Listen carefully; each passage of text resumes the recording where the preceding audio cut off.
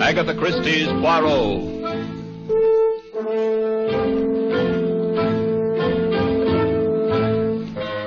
From the thrill-packed pages of Agatha Christie's unforgettable stories of corpses, clues, and crime, Mutual now brings you, complete with bowler hat and magnificent mustache, your favorite detective, Hercule Poirot, in Murder Wears a Mask.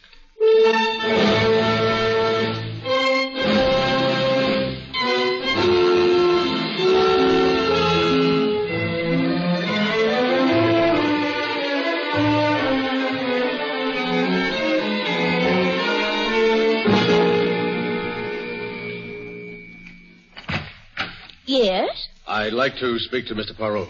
Won't you come in? Your name, please? Richard Fields. Mr. Poirot's busy at the moment. Please sit down. I'll tell him you're here. Thank you. There's some magazines on the table at your left. Mr. Poirot, it's a Mr. Fields. Eh? Well, he can wait. He's a very patient man. He only rang the bell once. Here, Abigail, I want you to taste this sauce now.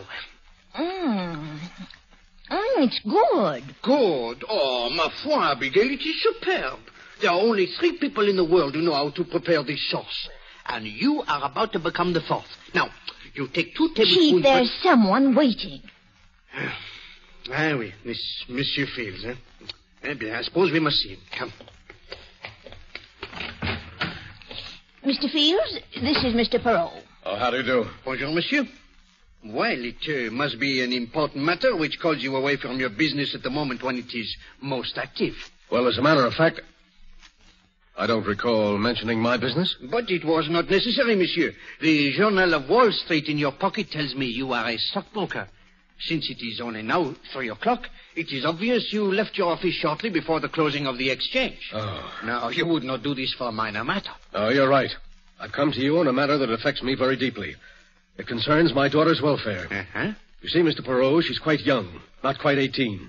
And at that, she's rather immature for her age. Yes, monsieur, but let us come to the point, please. I have a sauce cooking, important business waiting for me. Well... Now, what is the young lady's difficulty? She met this ham actor when he went up to her school to address the Dramatic Society.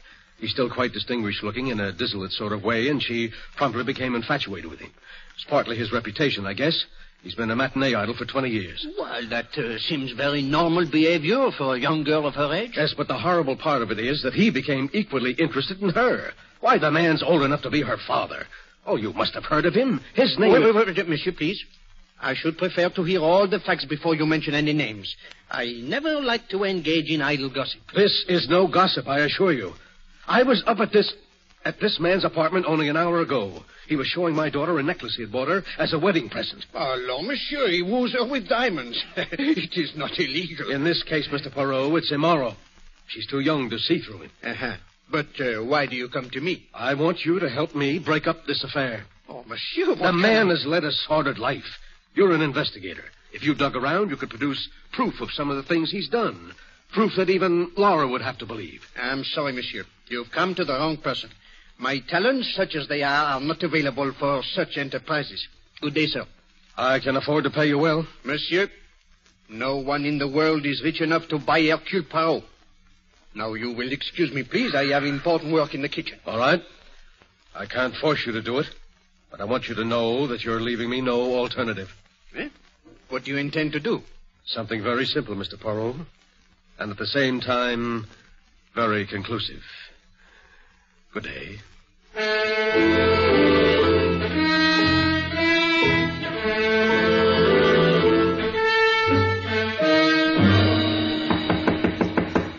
Come in.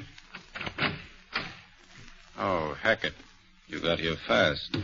I was worried, Mr. Tremaine. This is the first time you've ever called me back on my day off. I suppose that's a pretty reckless thing to do to a valet these days. No, sir, just startling. Is anything wrong? I'm afraid so. You ever seen this before? Why, yes, sir. It's the jewel case you had out this morning. I gathered it contained a pearl necklace which you bought for Miss Fields. Yes. $10,000 necklace. A wedding present. Yes, sir. Open the box, Hackett. They're very lovely, sir. Are they? Oh, yes, sir. Very lovely. Hackett, you're a liar. I beg your pardon? You're a liar. You know perfectly well these are not real pearls. Mr. Tremaine, surely you're jesting. You've made a mistake, Hackett. You thought I was a complete fool, didn't you? You waited till Laura and I left for the theater at 2 o'clock and then substituted these cheap, cultivated pearls for the real ones, hoping I'd never find out until it was too late. I couldn't do that, sir. The pair of pearls were in the safe, and I don't know the combination. Who put them in the safe? I did. You asked me to. But I didn't ask you to leave the safe open, did I? I remember now that I didn't hear you twirl the knob. What did you do with those pearls? I never touched them. Very well. Give you your chance. I'm turning you over to the police. Don't touch that phone, Tremaine. Oh, you cheap, bungling thief posing as a valet. I should have realized what a bad performance it was. Well, I'm sure your experience will come in handy in prison. Drop that phone, Tremaine. Get your hands off me. All right, Tremaine, you asked for it. What are you... Put down that knife. Put down that... No!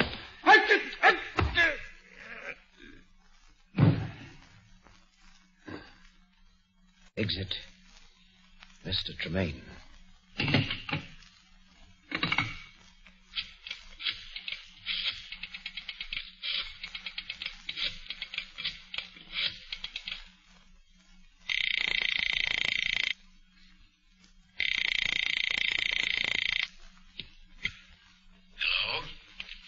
Hello, Mr. Fields. Yes.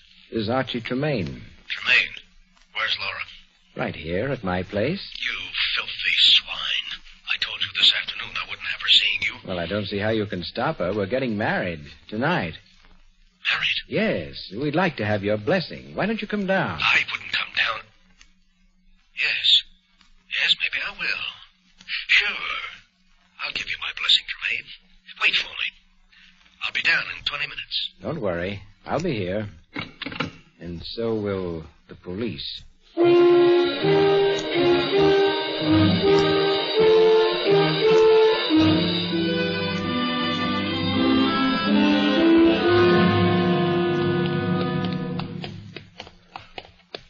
Inspector Stevens, I tell you, the next time we have dinner together, it will be in a place without a telephone.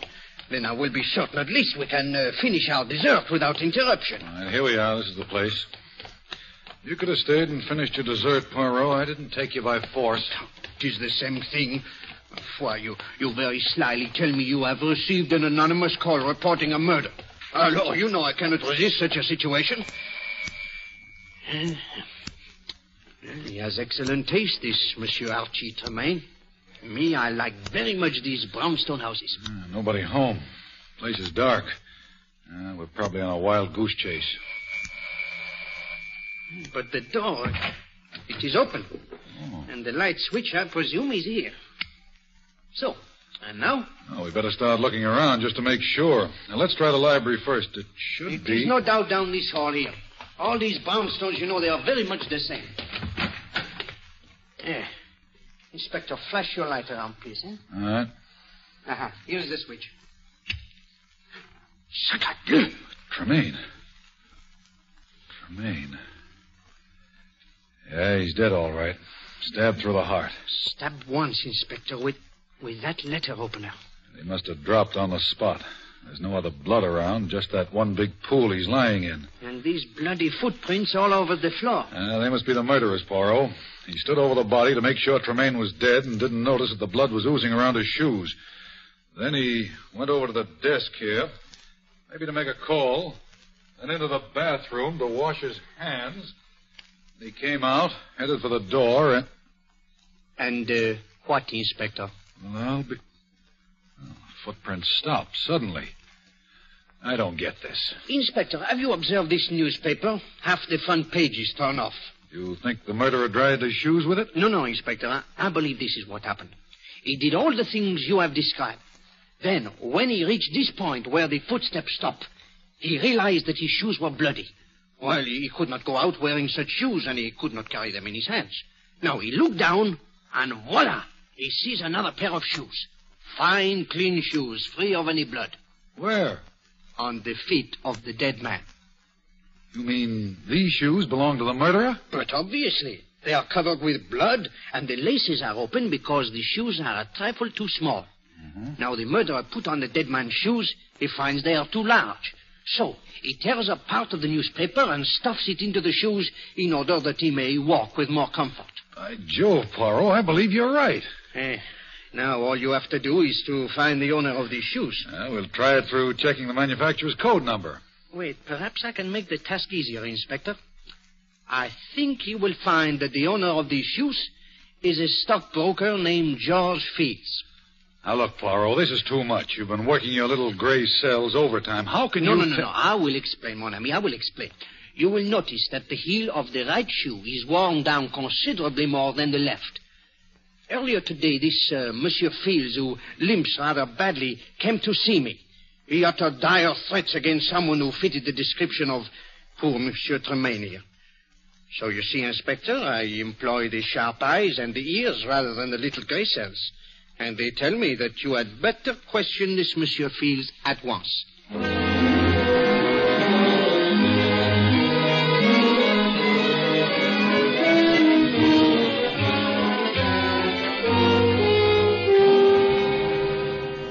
Well, Poirot, you were right. We've got Fields here at headquarters under lock and key. He's our man, all right. He was trying to burn Tremaine's shoes when we called on him. You are sure he is the guilty man, eh? Of course. He tried to tell us some cock and bull story about getting a call from Tremaine and finding him dead when he got there.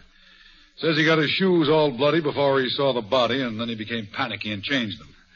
Just as I thought. Mm-hmm. But he's the killer, all right. You said yourself he threatened Tremaine. It's an open and shut case. Myself, I always mistrust the open and shut cases. Tell me, what of the anonymous telephone call you received? The way I figure it, Poirot, Fields called us himself, and then he thought maybe he could beat the rap, so he wiped off all his fingerprints, changed shoes with the dead man, and ducked. Oh, a very intelligent reconstruction, Inspector. Very intelligent. Alors, I must return to my office now. If anything new develops... I'll let you know. Good. Bonjour, Inspector.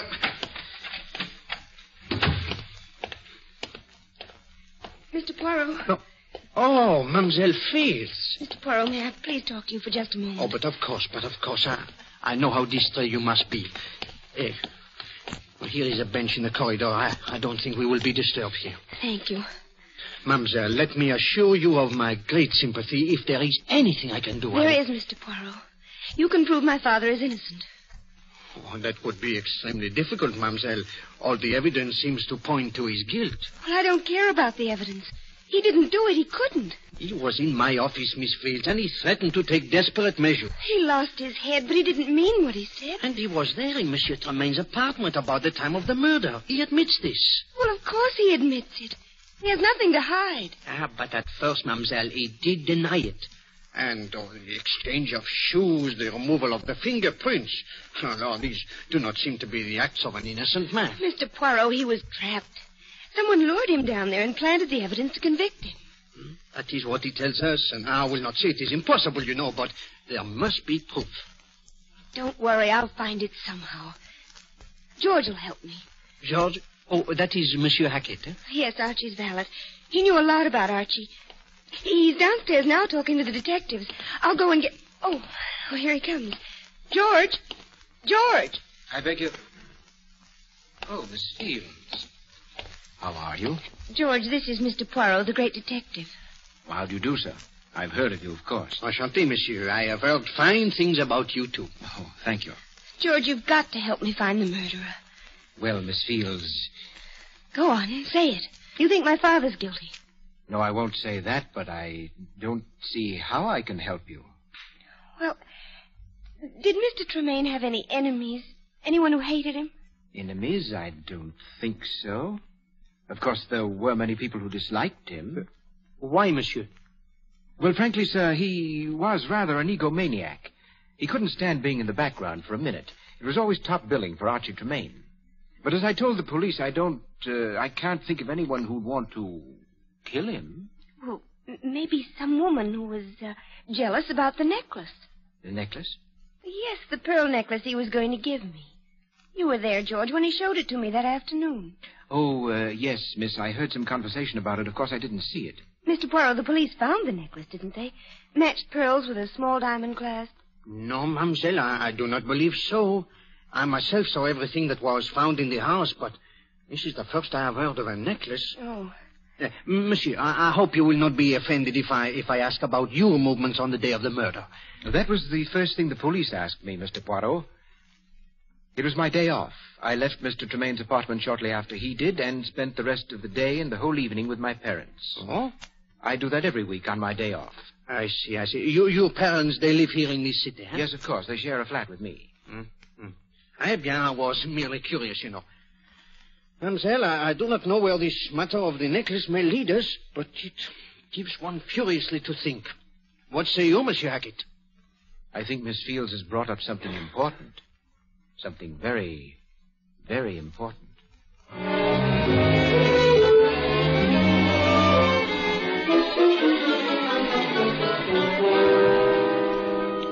Now listen, you two. You live with me, do you understand? The date was April 5th, Thursday, and I was here all evening. Were you, George? That's interesting. I don't like your tone, Daisy. And I don't like getting the short end of the deal all the time. What? What is this, Peter? Hold up? No, Hackett, I wouldn't say that, but we do all the dirty work as a rule, and you get most of the dough. Well, this time I've done all the dirty work. And you just have to be smart.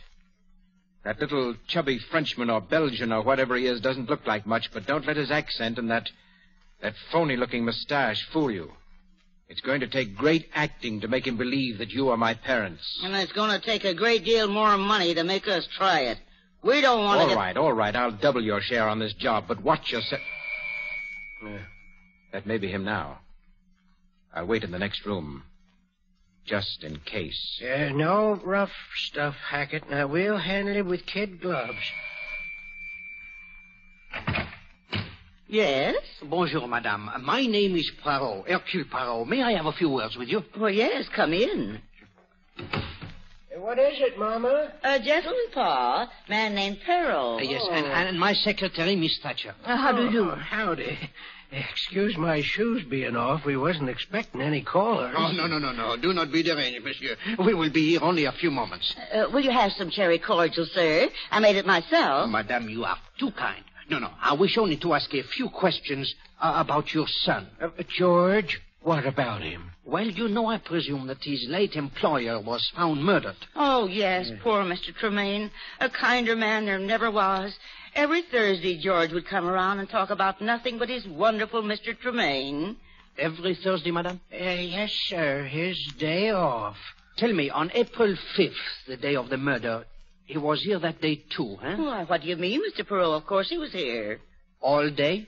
Oh, from, about 2:30 on. He was teaching us to play gin rummy. Do you play gin rummy, miss? No, I'm not very good at cards, and I don't drink. Tell me, madame, where is your son now? I believe he's over at Mr. Tremaine's place, straightening things up, you know. I see. Eh bien, you've both been very kind. Oh, must you go so soon? Well, I said it would only be a moment. Come, Abigail. Well, I'm sorry George wasn't home. We'll tell him you were here. Merci bien, madame. Lovely old couple, aren't they? I don't see how their son could do anything wrong. I do not see how he can be their son. What? Did you not observe, Abby, that the kindly old gentleman and his wife, they both have fair hair and blue eyes? Yes. But Monsieur Hackett, his eyes are dark brown. It is impossible, Abigail, for two blonde, blue-eyed parents to have anything but blue-eyed children.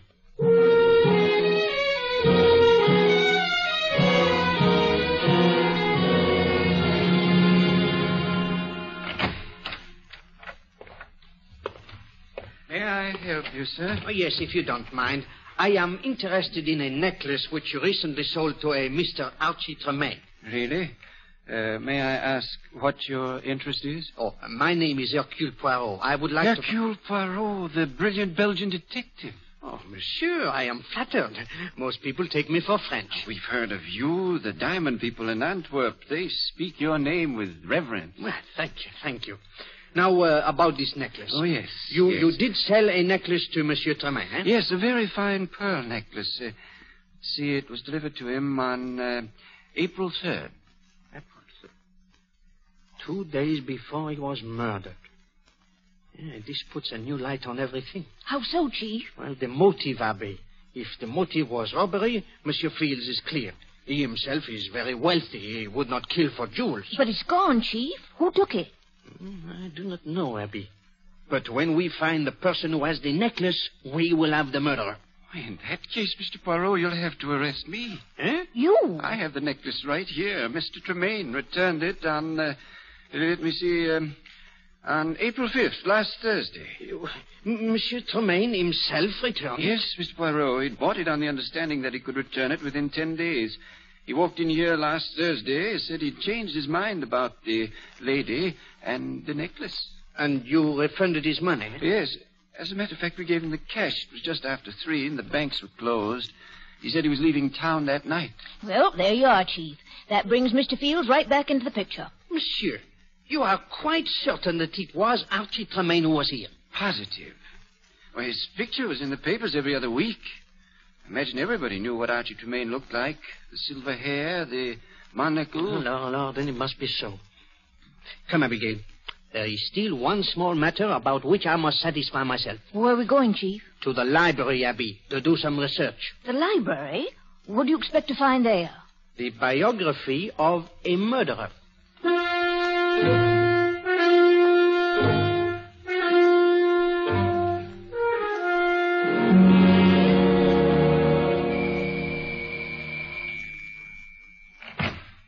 Why, Miss Fields, this is a surprise. Hackett, I had to come here to Mr. Tremaine's house.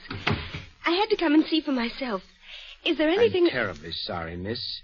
I've gone through all of Mr. Tremaine's belongings, and there's not the slightest clue, not the slightest suggestion that anyone else could have killed him. Oh, it's horrible. Horrible. They've indicted him, Hackett.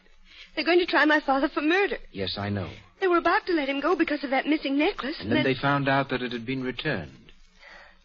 I can't understand it. I can't believe that Archie returned it. We were going to be married. It was all agreed. Well, miss, your father was so set against it that perhaps... Oh, no, that would have made Archie more stubborn. If I could... Wait. I've just thought of something. What time was that necklace returned? A little after 3, according to the jeweler. At least that's what the papers say. A little after 3? Yes, miss. But that's impossible. Oh, why didn't I think of it sooner? It's impossible, Hackett, because Archie was with me at the theater from 2:30 until 5. He couldn't have been at the jeweler's. You must be mistaken, miss. Oh, no, I'm not. The necklace was returned. Well, then someone else returned it. Someone else returned it and got the money for it. But no one had access to it except Mr. Tremaine. Oh, no one but Mr. Tremaine and you. Me? You, Hackett. You had access to the necklace, and you knew my father had threatened Archie. You're the murderer. Sit very quietly, Miss Fields. I don't want to shoot you unless I have to. You killed him. You stole the pearls, and you framed my father. I'm going to call the police. No, you don't. Tremaine tried that. Now he's dead. No, that won't do either. The door is locked. I locked it as you came in. Get away from me. Get away! I'm sorry, my dear. Now I'll just gag you so that you're not tempted to scream again. There we are. Now.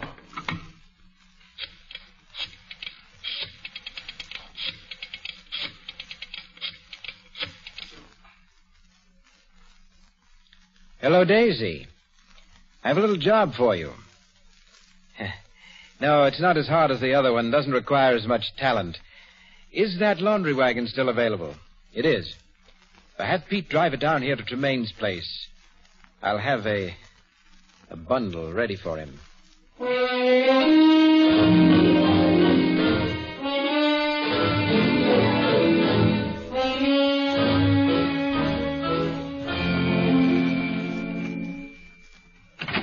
Pete. Oh. Bonjour, Monsieur Hackett. May we come in?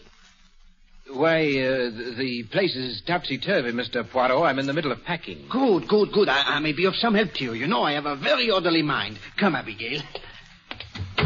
Hey, Oh, but monsieur, this is not the middle of the packing. It is barely the beginning. Yes, the other rooms are all done. I've left this one for the last. And after this room is packed away... The curtain will ring down on Archie Tremaine. Oui. You phrase it so well. Of course, there is still the small matter of punishing the murderer. Yes, I know. You know, I feel sorry for him. For whom? For Mr. Fields. He's not really a murderer. I mean, say he's not the criminal type. He was driven to do what he did. Oh? You know, that is very interesting, Monsieur Hackett. Very interesting. I see that you are quite a student of criminology. Well... Oh, come, my friend. Do not be so modest. You have many accomplishments. Have I? But of course. For example, I would suggest that you have at one time been an actor. What? Oh, do not leap so, monsieur. Look, you frightened my secretary. She has dropped her glove. Hmm? Oh, yes, my glove. You startled me, Mr. Poirot. I didn't think that anybody would remember me. I gave up the theater some years ago. Au contraire, monsieur. I do not remember you. I never saw you. But you still use the expressions of the theater. Did you not say, Monsieur Tremaine always wants top billing? You see? Tell me, what was your thought on the stage? Impersonations, n'est-ce pas? I did some impersonations. Why? No, I was merely wondering if your experience as an actor could have something to do with this case. I'm afraid I don't understand. Well, by a strange coincidence, monsieur, this case involves a very clever impersonation. Really? Oh, that's the back door. You're expecting a delivery, eh? No, it must be the laundry wagon. I'm sending out all the soiled stuff. Wait, Monsieur Hackett. I will go with you. You will... What? I will go with you. I have a tremendous interest in this laundry. Why, there's no need for you to go. The bundle is already at the back door. Nevertheless, I should like to see it. You know, I have developed an overwhelming curiosity about the laundry ever since I picked up this glove from the floor. Glove? Oui.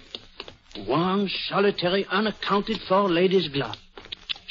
It was careless of you, Monsieur Hackett, to leave it lying about. You were much more methodical when you did away with Archie Tremaine. What? You don't know what you're talking about. I assure you, my friend, I know precisely what I'm talking about. You are a thief, Monsieur Hackett. You have been one since you gave up the acting 5 years ago. Yes, monsieur, I looked it up. You have plied your trade by posing as a valet or butler and stealing from your employer when the opportunity presented itself. In this case, the opportunity came on the day you saw the necklace Monsieur Tremaine had bought for Miss Fields. You stole the necklace and went to the jeweler's impersonating Tremaine and received the cash for it. Why, you're mad. Unfortunately, Monsieur Tremaine found you out the very same day. He threatened to call the police. So you killed him. And then a delicious thought occurred to you, monsieur. The thought of implicating an innocent man. So you called the police to tell them of a murder. That was a mistake, monsieur. That was when I started to believe... All right, Poirot. You're clever, but you talk too much. I guess Pete will have 2 more bundles to take with him.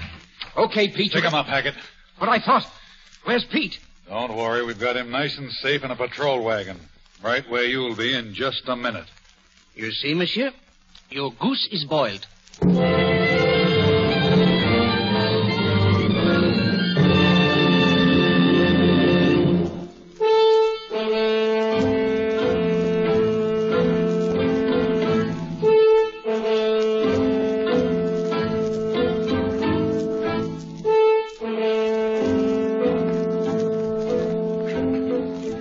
Be sure to listen next week when Agatha Christie, America's favorite mystery writer, brings you her favorite detective, Hercule Poirot, in the case of Death Points a Finger.